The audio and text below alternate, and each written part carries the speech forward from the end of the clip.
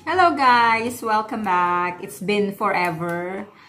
Siguro kung napansin nyo, hindi ako nag-update about my rhinoplasty because I had a bad news about it, and that is today something that's the topic that I will be sharing with you.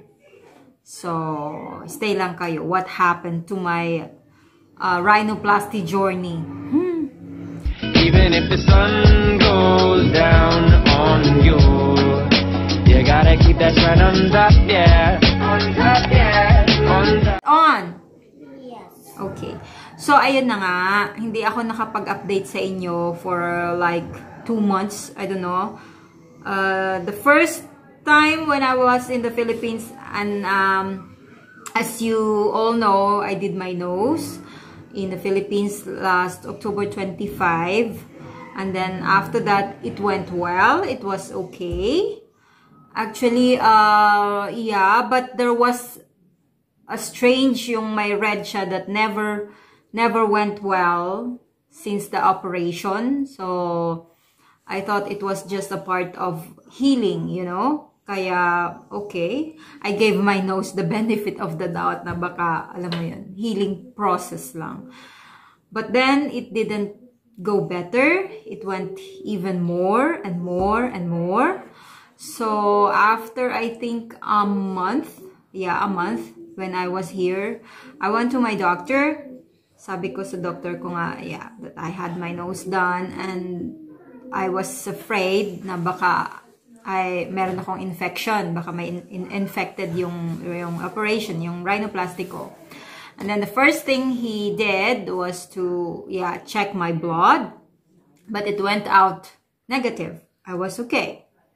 But then hindi ako satisfied because I feel like, yeah, it's not normal. Tapos sa work, syempre marami yung mga workmates ko doon na they had their nose done also sa Thailand, and they tell me na normally, maximum of 2 weeks, wala ka nang makikitang any redness sa labas. Okay, it's healing, pero sa loob. But, yung redness sa labas, you don't see that anymore. And also, hindi nawawala yung pressure.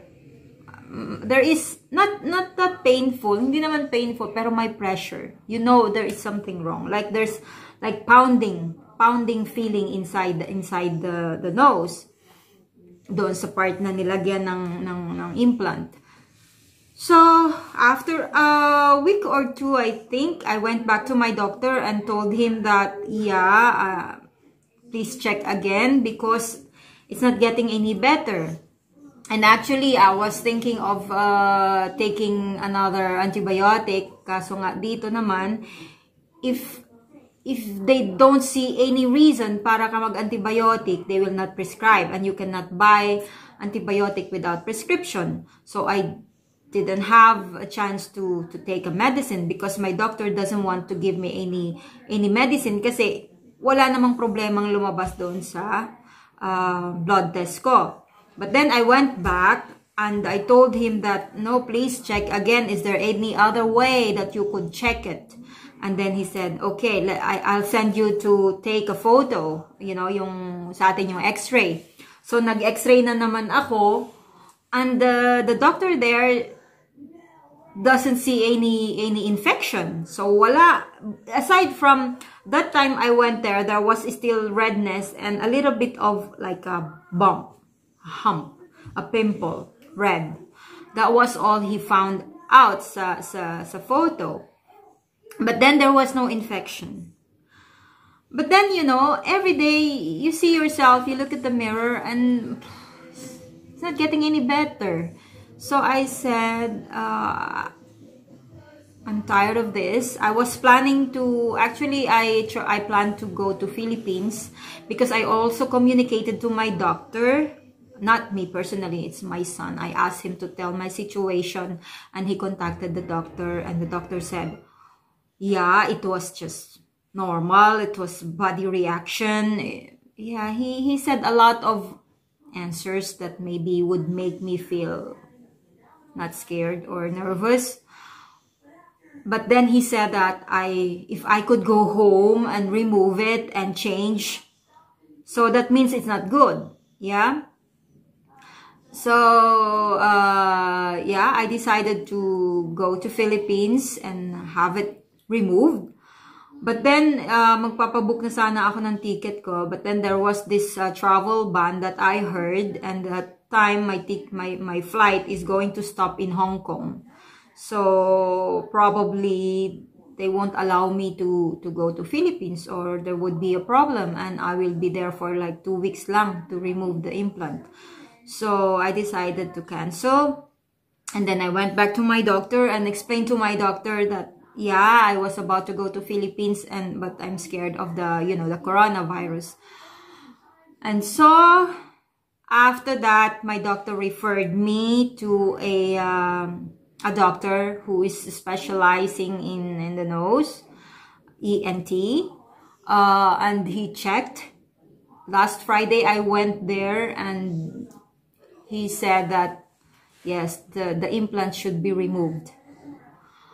And he gave me medicine for a week, and then a week after, on Thursday again, I will be coming back there to see if there's any improvement. If it went worse or didn't do anything, the medication, he had to like emergency na tanggalin na talaga. Kasi sabi niya, I was just on time really to have it removed, kasi nga otherwise, if I don't remove it, baka lumabas yung implant on my nose, and then it will leave a mark that I would see all my life. I will see it and I will feel bad about it. Talagang sobrang pangit daw. So, ayun. I-update ko kayo what happened. If you see, I still have the redness and the swelling. And every day is a torture for me to see what happened to my nose. And actually, I didn't know I was having a problem. I thought it was just a normal healing process.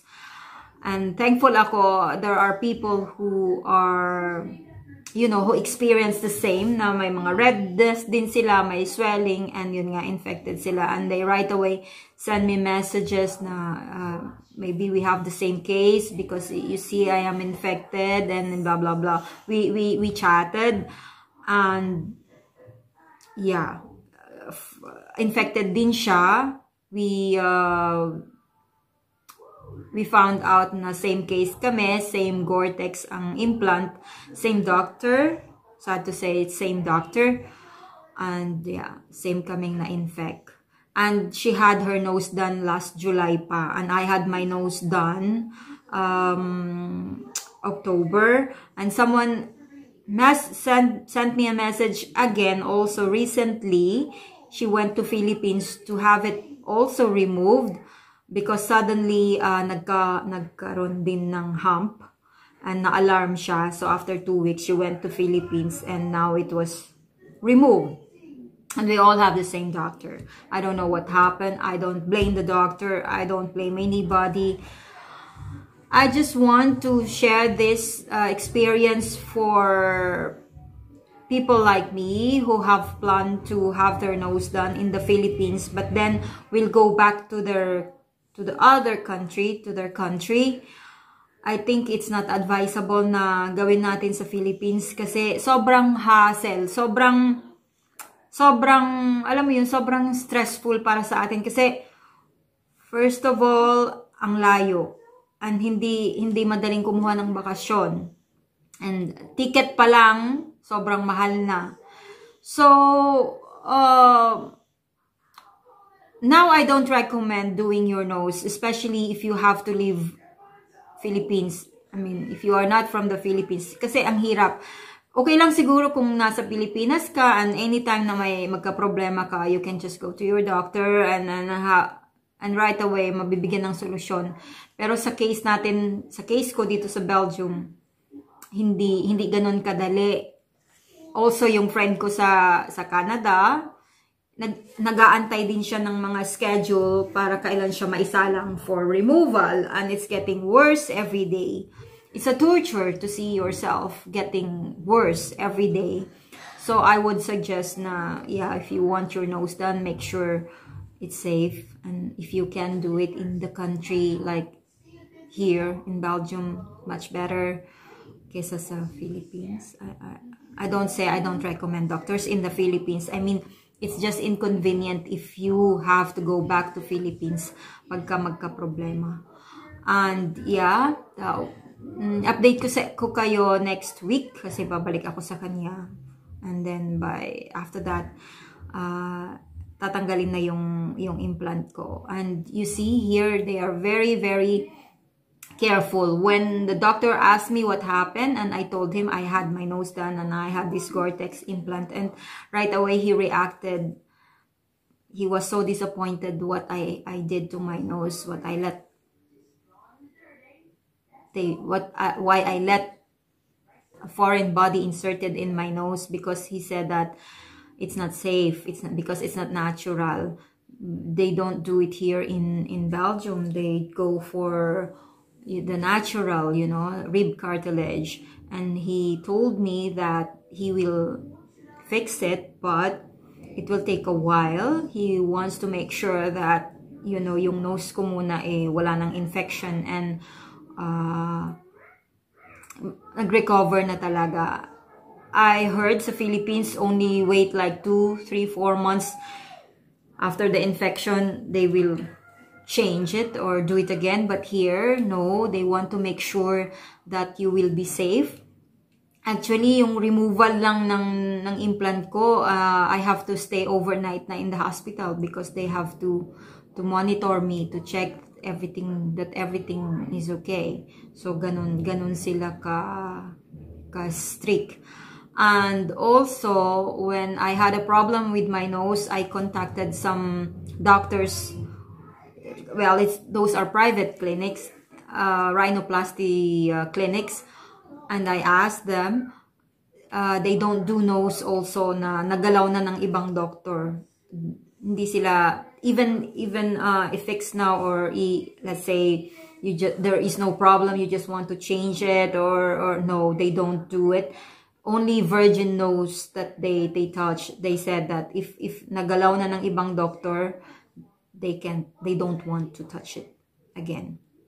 So yun lang ang gusto kong i-share sa inyo guys, na be careful if you are planning to do your nose and you are not in the Philippines and you will only stay there for 2-3 weeks and have to go back to work again.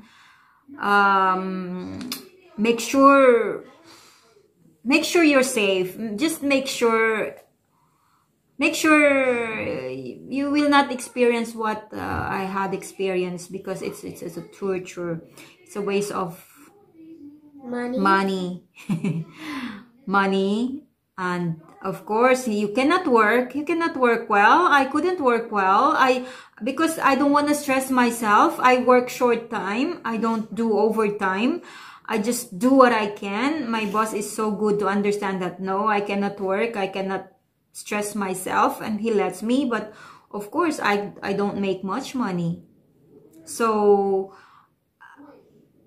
money is just money, you know, but yung experience, that's very traumatic.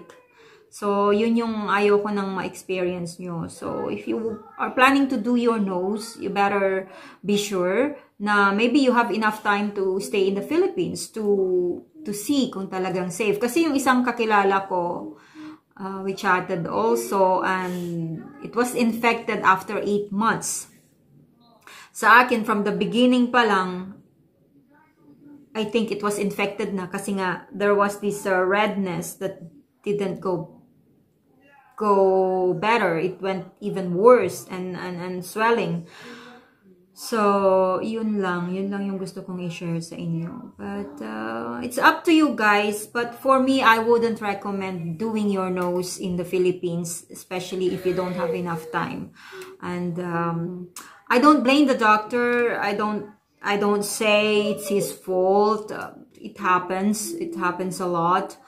Just that yeah, if you are planning, just think 100 times, because sa akin yung experience ko kasi is not maganda. in the beginning, I was happy because actually, the nose itself, yung pagkakagawa is nice. It's so natural. Just that yung infection nga ang talagang worse. So, anyway, I think it's long. It's long na yung kwento ko sa inyo. So, update ako ulit ng video ko on Friday, probably. I will go for a check-up and kapag natanggal na yung implant, i-update ko din kayo ulit. So, but it's okay. Charge it to experience. Okay, guys, thank you for watching and see you again next week.